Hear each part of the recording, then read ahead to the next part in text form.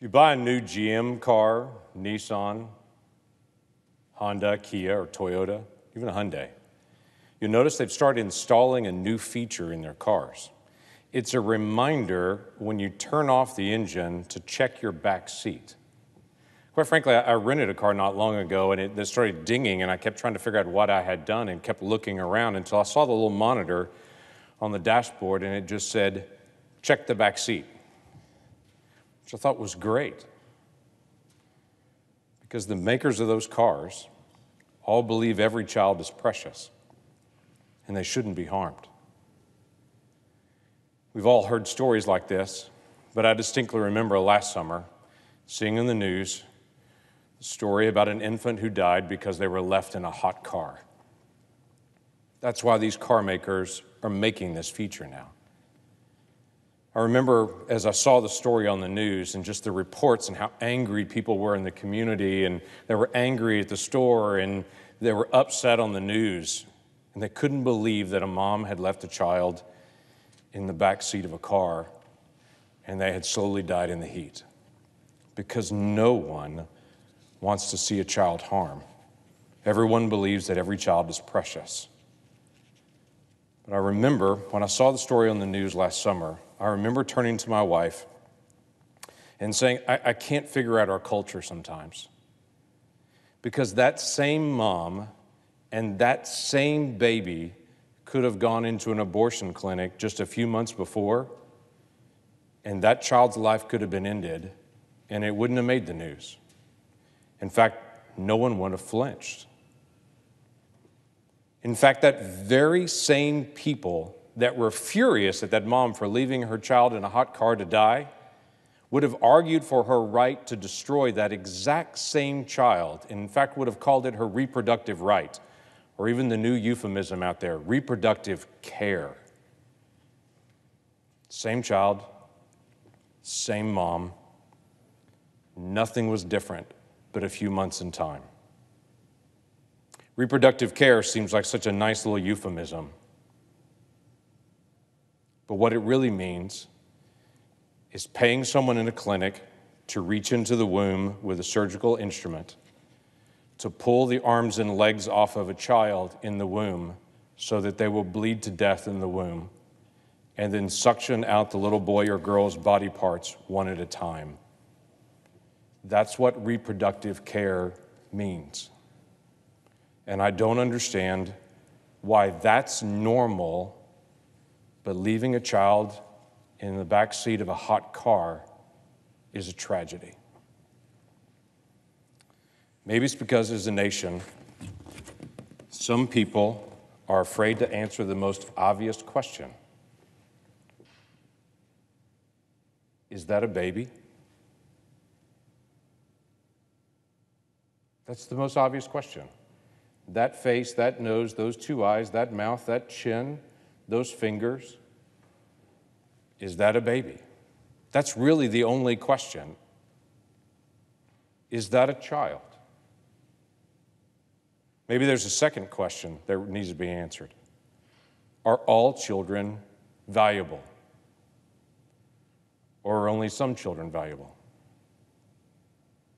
We seem to have a great deal of debate today in our society, and we should, about facts. People say we can't seem to agree on the same set of facts and truth. You can't have your facts and my facts. We just only have facts. The media, big tech, activists have all decried of our losses of our ability as a nation to just accept clear facts in front of our face, the obvious truth. So let me ask a question again. Is that a baby?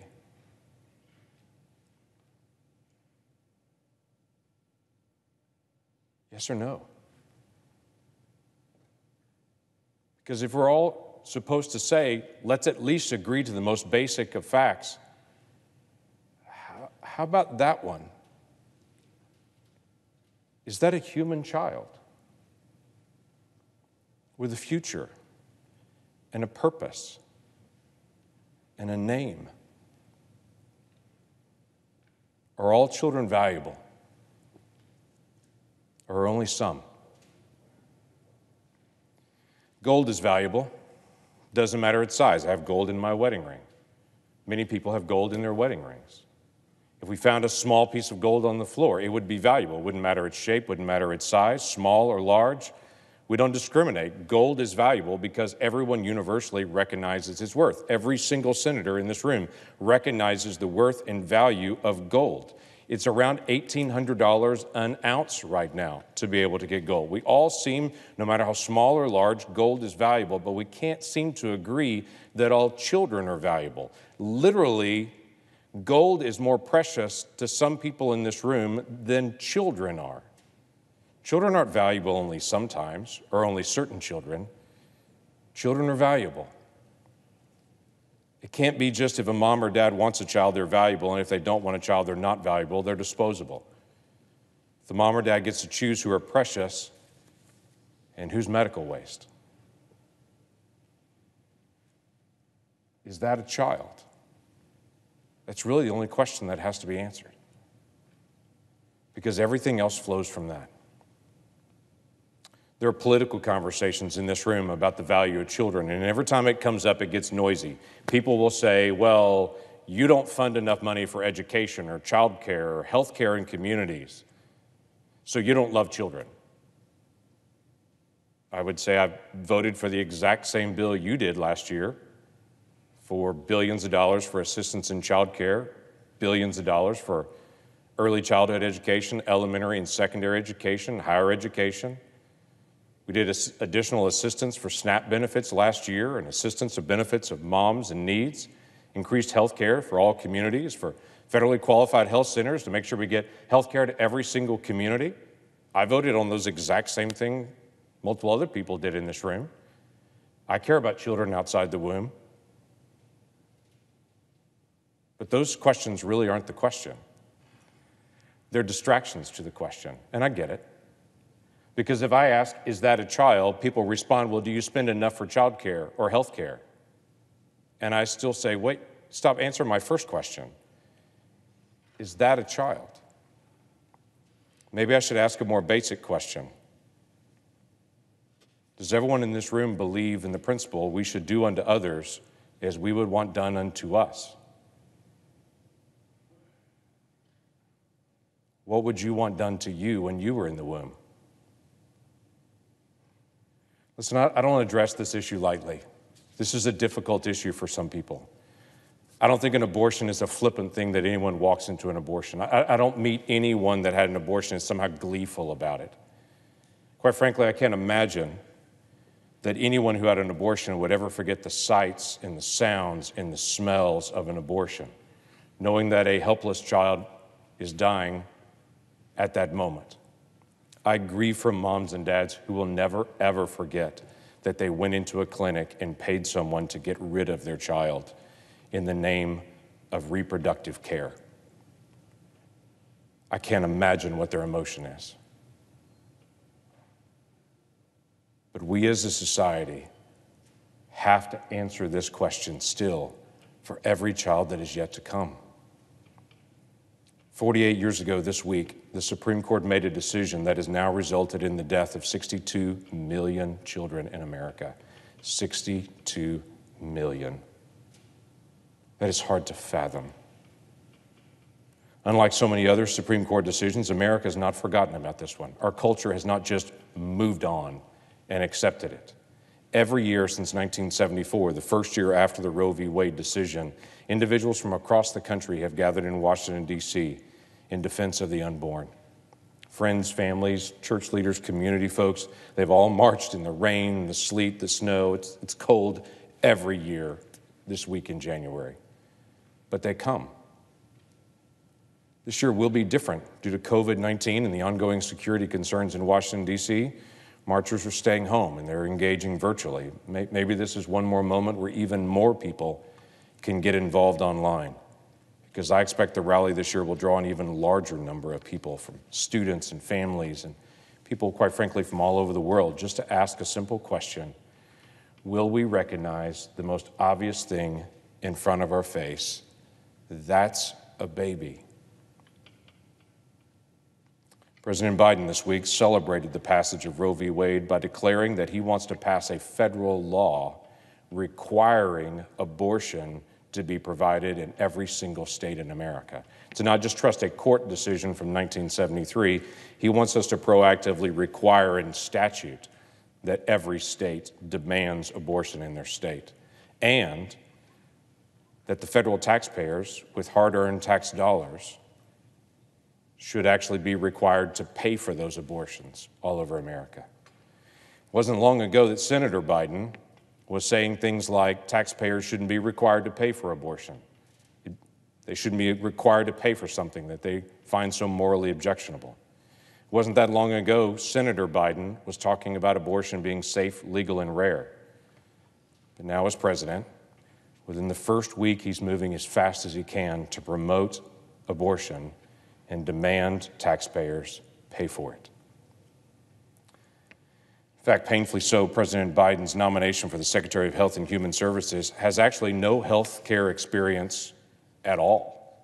It's a little surprising to a lot of us when we saw it, because we're used to seeing the leader of Health and Human Services be a physician or a scientist, which would make sense in the time of an enormous global pandemic to have a physician leading Health and Human Services. But he actually nominated someone that his biggest qualification is he is one of the most radical advocates for abortion in the country. He did it as a House member, he did it as an Attorney General in California, and clearly the promise was made he'll do it if you put him into Health and Human Services. Let me just give you an example of what I'm talking about for Mr. Becerra. I can't process some of these things. Mr. Becerra, when he was the Attorney General for California, actually went to Mississippi to be able to lead a suit against Mississippi, another state, obviously, because that state was talking about limiting abortion to only the earliest days of abortion. Their belief was after a child feels pain, we should at least not tear a child limb from limb in the womb when their nervous system is developed. Mr. Becerra led a coalition of state attorneys general to fight Mississippi and say, you can't protect children that way. He actually argued before the United States Court of Appeals in the Ninth Circuit against the Little Sisters of the Poor, trying to require that group of nuns to provide birth control services to the group of nuns, literally attacking the Little Sisters of the Poor to kind of push this whole agenda. When he was a representative in the House of Representatives, he voted against the Born Alive Survivors Protection Act. So if a child is in a botched abortion is actually delivered instead of destroyed, he wanted to say, no, even after they're fully delivered, that child can still be destroyed, even though they're fully delivered, which would make sense because he also, as a representative, fought against the partial birth abortion ban. The procedure where they would, it was a rare procedure, but it was a procedure where they would deliver the child all but the head and then penetrate the head with scissors and kill the child. He fought against that. He fought against the Unborn Victims of Violence Act, which really is odd to me. All it did was criminalize if someone attacked a pregnant woman and killed her child, they could also be liable for that death as well. He also didn't want to recognize the child as a child, even if the mother saw the child as a child. He also fought against crossing state lines from minors and saying they shouldn't have to get parents' permission if they cross state lines to go get an abortion somewhere else. As the Attorney General in California, he fought to require churches to pay for abortion care in their health care plans when it directly violated their religious belief. Unbelievably so, he also fought to be able to require pro-life medical clinics where you could go and say, I don't want an abortion, but I do want a sonogram. I want to be able to get some more information about this child. If you went into one of those pro-life centers and got a sonogram, he fought to require there to be a poster on the wall that would say, if you would rather have an abortion, here's the place that you would go. Now, this is beyond just protecting abortion. That has moved to promoting abortion, encouraging the death of children. It got even so bizarre that in California, when there was a video taken of a Planned Parenthood group of folks that were trafficking the body parts of children, and it was caught on video, instead of confronting the folks that were trafficking the child body parts, he went after the folks that took the video, the whistleblowers, and exposed them. I have to, this is not an attack on Mr. Becerra. It's just a shock to me that all of those things seem normal. I don't understand that. Culturally, I don't understand how the person who is being appointed to lead health and human services can say that children are subhuman. I don't have to recognize that as human, though I'm leading health and human services. That's apparently optional tissue, not a human child. I believe that children are human.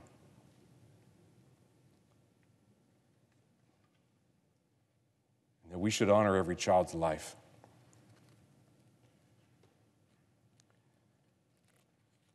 Should be baseline for us to be able to say if a child is actually delivered in a botched abortion and they've been fully delivered outside the womb, we should help that child get medical care. I don't understand why that's so hard.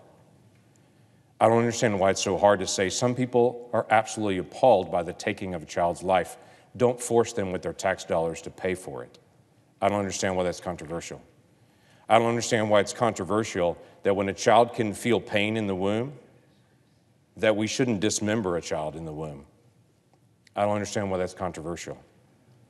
I don't understand why it's controversial to some that if a healthcare provider who has sworn to protect life, that person shouldn't be compelled to take life in an abortion procedure by their employer. I don't understand why that's controversial.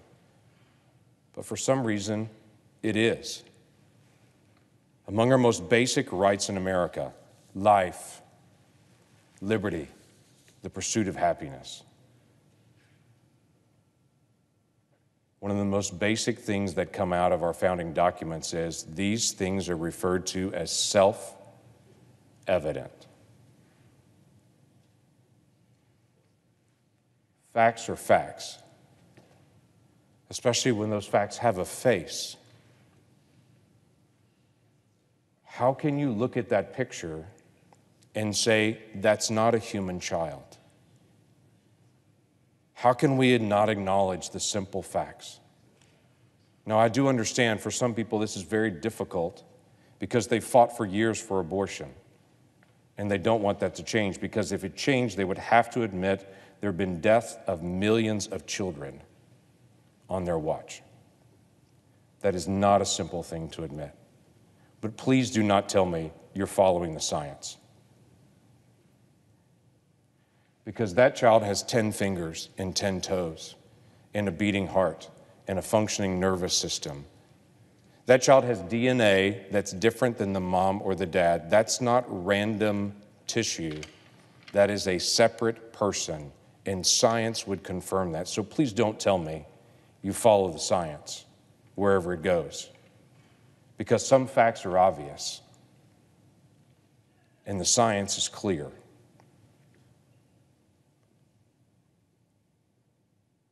And this all gets resolved when we answer one simple question. Is that a child or not? Because everything else goes from that. For those of you joining the March for Life online this week, good for you. Keep going. Don't give up. Defend the facts that are self-evident. Speak out for those who can't speak for themselves. Because millions of future Americans are counting on it. And they're watching for someone to admit the facts that have a face. I yield the floor.